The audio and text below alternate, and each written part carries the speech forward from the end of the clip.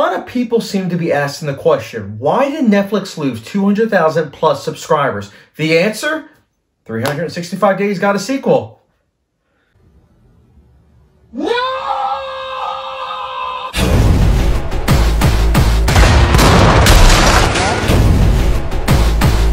about this? The U.S. Park Police are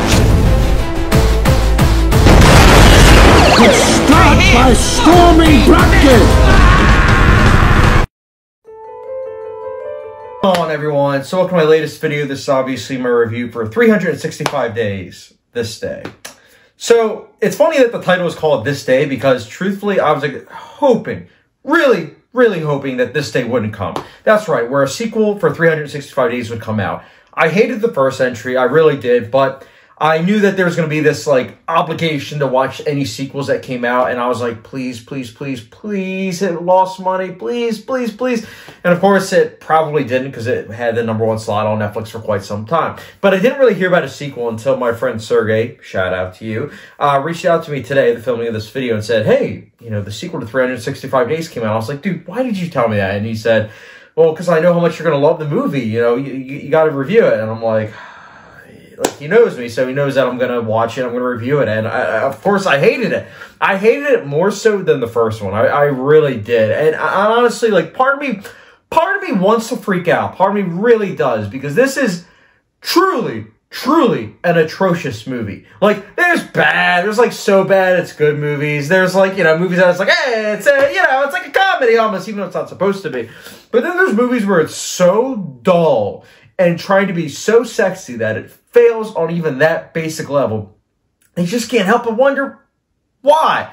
Why is this movie around? Why? Oh, because people want to have sex scenes? Well, guess what? The sex scenes weren't even that good. They were shot as if it's a music video. It's like slow motion. And then on top of that, they have the worst song choices. Like, look, I know I'm someone that prefers, you know, obviously score, lyrical music, instrumental music over lyrical music, which is what soundtrack is. But look, Lord help me, I can really appreciate good soundtracks. I can. But this movie's soundtrack is so bad and so off-putting that a lot of times I thought it was just like a commercial. And there's so many instances where it's like, okay, this is literally a 3-minute scene that is clearly trying to establish, like, the environment. Like, oh, look at this, look at this. You want to visit here? You want to visit here? You too can be with someone and bang them to death. I mean, like, look, this movie is literally the 50 Shades Darker of this franchise. There is little to no plot. And I'm someone that loves art house films. I'm someone that likes slice of life movies. But this is neither of them. This is just terrible. This is a movie that would have worked better as a short film, and even then would have been good. You know why? Because this movie doesn't deserve to be on even Netflix. It deserves to be on Pornhub. But even then, I can't really see anybody jerking off to this movie. I really can't. I don't know what this movie is trying to do. I really don't. I really am struggling to find something about this movie that I liked. Yeah, there were some nice shots, but I mean, the acting, it's atrocious. It's really bad. And I'm someone that usually doesn't really say that. I'm usually like, oh, the acting was okay, or oh, it was really good. No, the acting here was atrocious. I mean, every single performance, especially the ending, oh my goodness. So the ending is clearly trying to be tragic, but it fails miserably because you just don't care about these characters. They're so underwritten. I mean, clearly these characters are not supposed to be people that you care about, but there are so many instances where they're trying to hit home that you care about them. It's like, you care about them, right? You care about them, right? It's like, no, I really don't. I really don't. These are just characters that you're using to have sex scenes and then go from place to place to advertise. That's it. That's it. And I mean, let's also talk about the messages. Clearly not sending a great message. Clearly not. I mean, not that the director cares. She really doesn't. And apparently there's a male director now too. So the sex scenes are even more hetero than before. I mean, look, guys, look. If you like this movie, that's fine. But for me personally, I thought Blacklight was probably going to be the worst movie of 2022. I was like, it's going to be hard to beat. But this movie definitely takes the cake. Lord help me. Oh, also, just wanted to throw it out there. You guys can check out my full review on Letterboxd, but just want to throw it out there. There's a character that talks about the word vendetta. And it's like, yeah, I always hear the word vendetta, but like, do you know what it means? Like, do you know? And it's like, are we seriously having this conversation about a word like vendetta? Are we serious here? Like, y'all are part of the gangsters. You're the mob and everything. Like, and you're saying you don't know what vendetta means? Like, oh yeah, I keep hearing that word, but I don't know what it means. It's like, what? I'm sorry. I'm really trying to find the words for this movie, but like, what?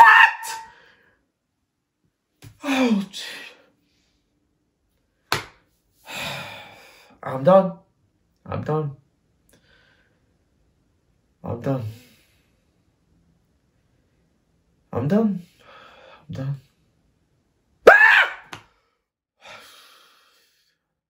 365 days.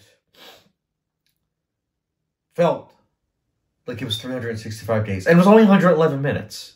And on this day, I am declaring that I hope Netflix doesn't make a third entry. But you know something? They're going to. And you know what? I'll probably watch it and lose my mind. Thanks, Netflix. So I will be giving 365 days this day a...